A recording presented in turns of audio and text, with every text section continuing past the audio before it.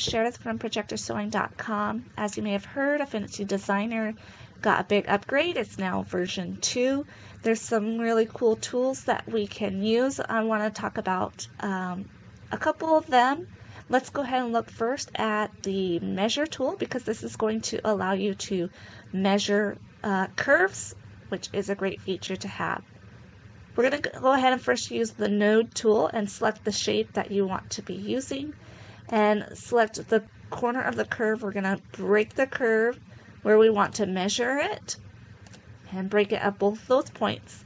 Then come down to the measure tool, and it will be a ruler. If you click the arrow right next to it, we're going to select the area tool. We'll come over to the pattern piece and it highlights it all. That's the area, but we're not interested in area. We're interested in length of this curve, which you can see when I've just highlighted it, it says 6.148 inches. So really quick, really easy way to measure. Just use the nodes, break the curve, and then use that area tool.